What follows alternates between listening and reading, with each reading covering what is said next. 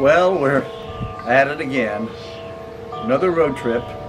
It's the end of May and 2023. We are getting ready to go to the southern United States, Texas, and then westward all the way to California. We won't be doing a lot of videotaping between here and there because we run over that territory so many times. However, we will be entering the state of, well, the country of Mexico, Baja California, and we're going to run it all the way down to Cabo San Lucas, and we'll spend a few days there and kind of get the dust blown off of us, and then coming back. So for the California, Baja California portion, Baja, we will be documenting that, and we'll be talking more a little later. In the meantime, let's get on this motorcycle.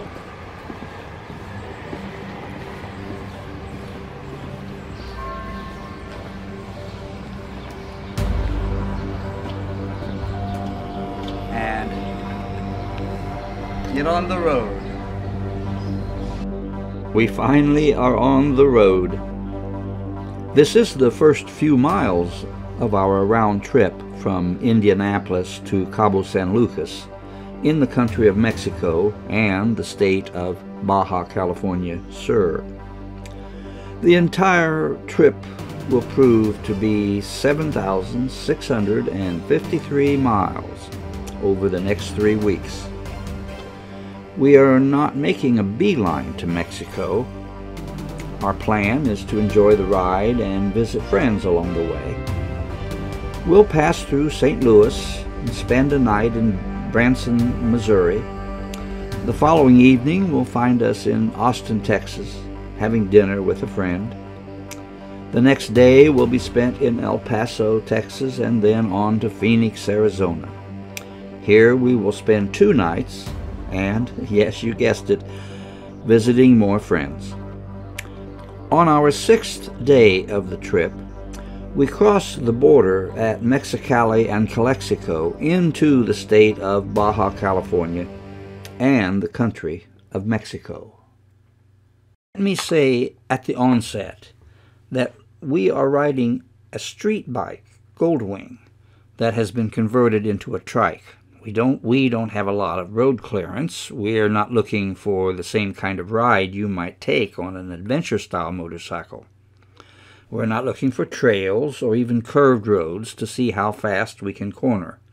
Just a nice, leisurely road trip. Preparation for the trip to Mexico was started a few weeks before the actual trip. I sent for maps and a guidebook, which was helpful in finding the route we would follow as well as lodging along the way. You will need a passport before you leave the U.S. You will need to purchase a Mexican vehicle insurance, as our U.S. insurance is not recognized there. Also, you might want to check with your health insurance agent to make sure that you're covered inside of Mexico. At the border into Mexico, you will need to secure an FMM, or tourist permit. They're available online so that you don't have to waste time getting one at the border. However, I tried for several weeks to get one online, only to be told it was not available due to the computer system being down. If you wish for help to secure insurance and other needs, you can always call the Baja Travel Club out of San Diego. The number is 800-727-2252. When we crossed the border into Mexico, I expected to stop and show my passport. I expected to park somewhere and enter a building for our tourist permits. However, an official traffic person wanted us to continue on into the country without stopping. We did stop and ask about the tourist permit. He seemed annoyed at our holding back traffic. He shook his head no and pointed forcefully to the road that led on into the town of Mexicali. We had no opportunity to get the tourist permit. So you think I'm going to go that way? Yeah. Around the circle? Yeah.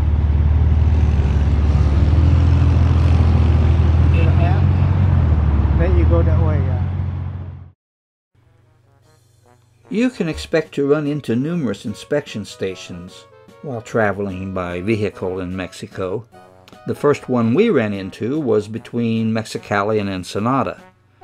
The inspection officer was nice, but inspected us thoroughly, looking into every compartment of the motorcycle and our luggage. However, no one ever asked to see our passports or our tourist permit, which of course we didn't have. We stayed at the Torre Lucerna Hotel in Ensenada.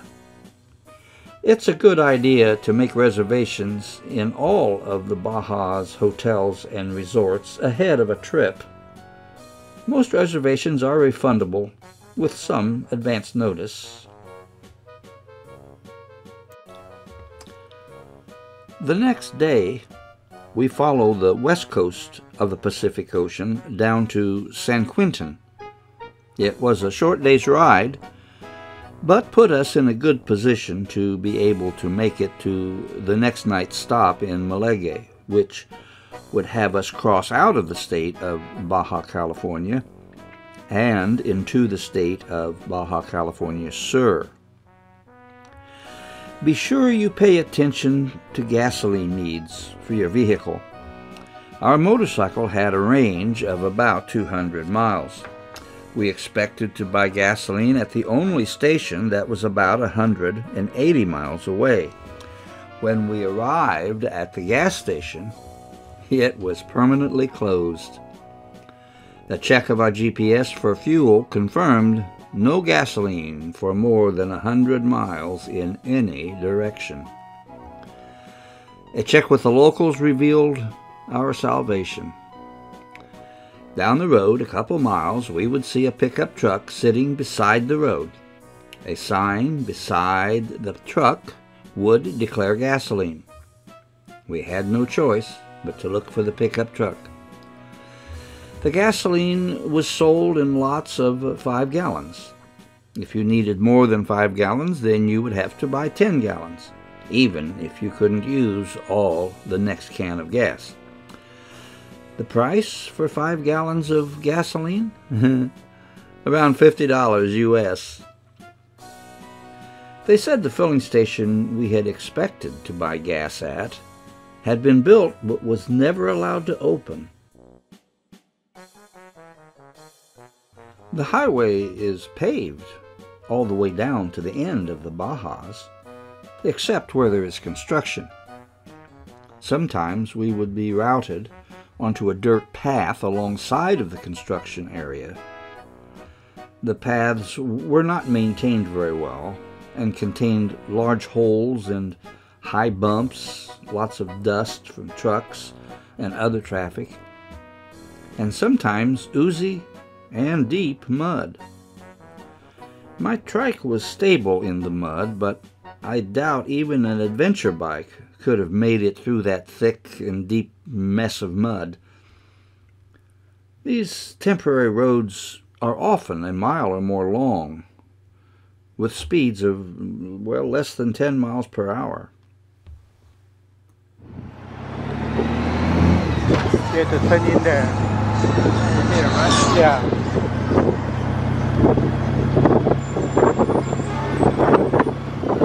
Continue 0.4 miles, then turn right on Francisco I. Madero.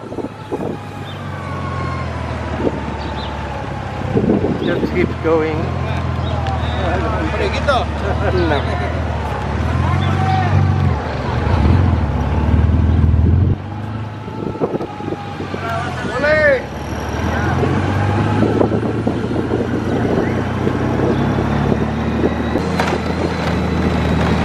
They'll go up.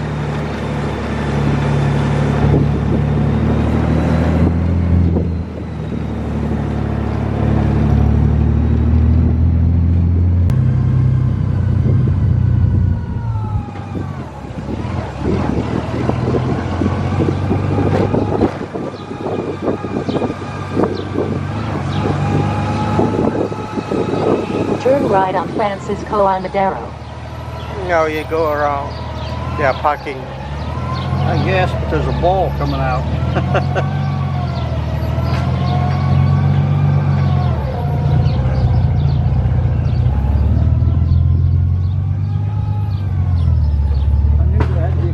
find that ball.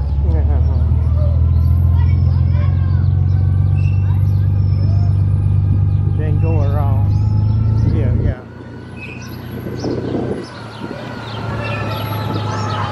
Arriving at Francisco y Madero, on right. I think the blue one.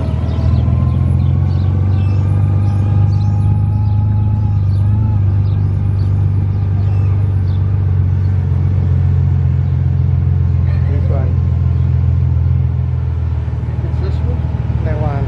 Oh. Because it said on the right, but I was getting on the right.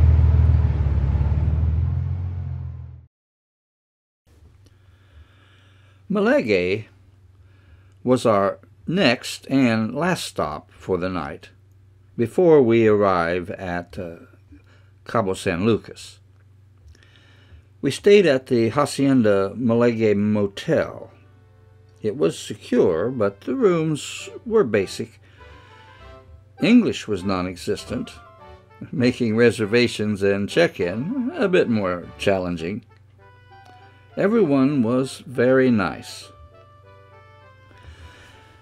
The highway from San Quentin to Malege crosses us from the west coast to the east coast and along the shoreline of the Sea of Cortez, or the Gulf of California. We ran down the east coast to just south of Loreto in Baja California Sur. From there, the highway took us back west to run more central in the peninsula. However, at La Paz, we get another glimpse of the Gulf of California to the east. From La Paz, we make a deep dive to the south. We are following Route 1. South of La Paz is a junction of Route 1 and Route 19. Both go to Cabo San Lucas. We continue on Route 1, even though it is a longer way, because we thought the condition of that highway would be better.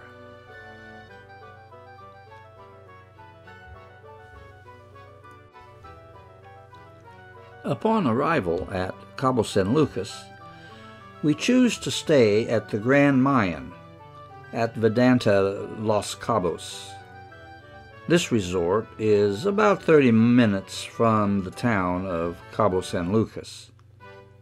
Here we will spend 4 nights, relaxing and getting rested up for our return trip back to Indianapolis. A surprise I had prepared for Danny, our photographer for this trip, was a reservation to go deep sea fishing. It was a first-time experience for him. On board at 6 a.m. at the marina in Cabo San Lucas, I could only hope he would have beginner's luck and catch something. And he did.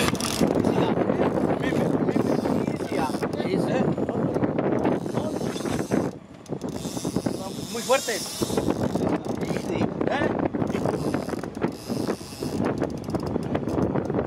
Easy up. Easy up. Easy up. Easy. Slow up. No, they don't crank. You can't Easy crank. up. Easy up. The move it down. Stop. Right?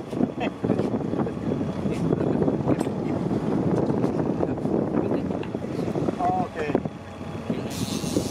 Okay. Yeah, see what I mean? That's what Okay. Práctica, práctica. Easy up, easy up. Easy up. Really? Then crank going down. One more. Up. Then crank going down. That's all.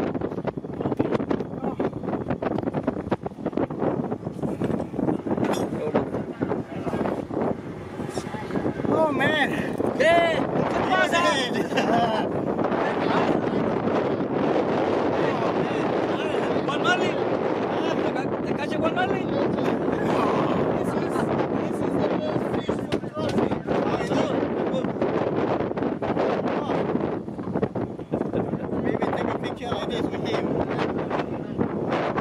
Oh, with you?